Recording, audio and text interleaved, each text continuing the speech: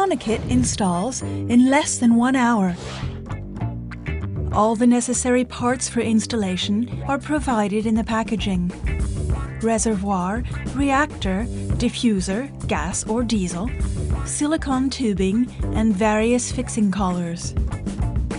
For installation, you will need to have the following tools: a flathead screwdriver, for diesel motors, a drill with normal or multi-staged 12mm bit, and a cutter or scissor.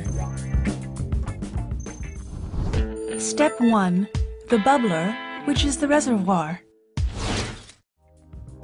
Start by choosing the location in the engine compartment where you will place the reservoir, in a hot area away from cold drafts, for example, behind the engine cooling radiator.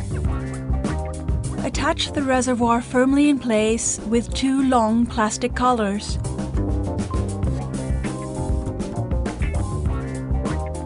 Be careful not to obstruct the underside of the reservoir through which air enters.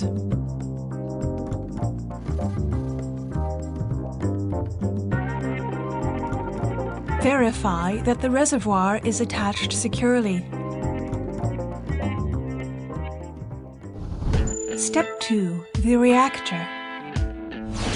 Now, take the reactor and insert it into the 2 extremities of the silicone tube, making sure to have placed 2 collars for fixation. Tighten the collars with a flathead screwdriver.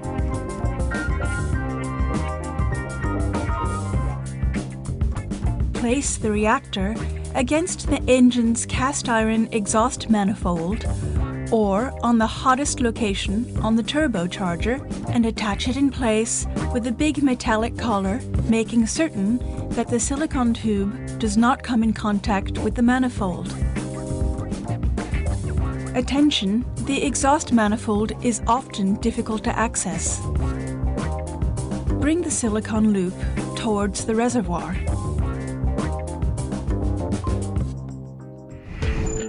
Step 3.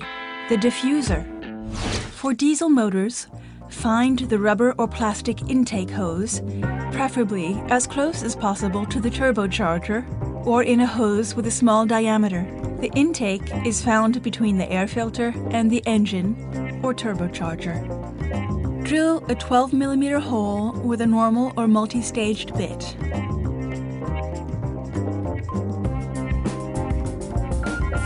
Insert the diffuser with force, being sure to orient the arrow on the diffuser in the same direction as the air circulation. Fix the diffuser in place with the plastic collars furnished.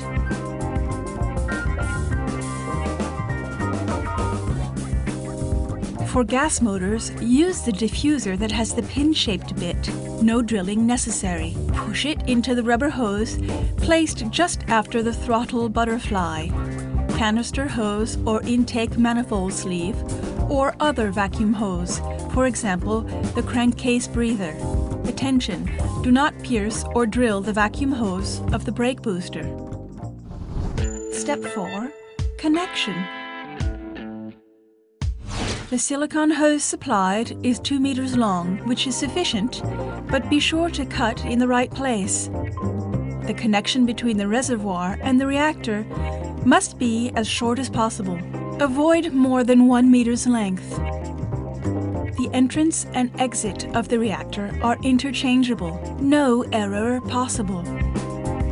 Link the silicone hose to the reservoir and fix the hose in place with a metallic collar.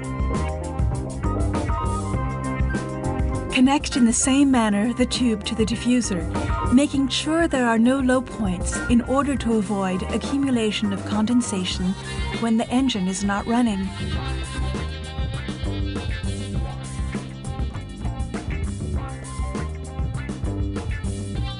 Verify that the tubing in general does not rub against any sharp parts. Attach in place if necessary. Step 5. Finish of installation and filling. Unscrew the cap and fill the reservoir with clean rainwater or distilled water, engine stopped, to the max level, visible from above once the floater arrives at cap level. Do not use chlorinated or hard water. Fasten the cap well after filling. You can now start your engine and verify the reservoir for formation of air bubbles within. To do this, you need simply to accelerate the engine a little bit. For turbocharged engines, bubble formation begins at low RPM when the vehicle is in motion. For more information, please visit www.econokit.fr.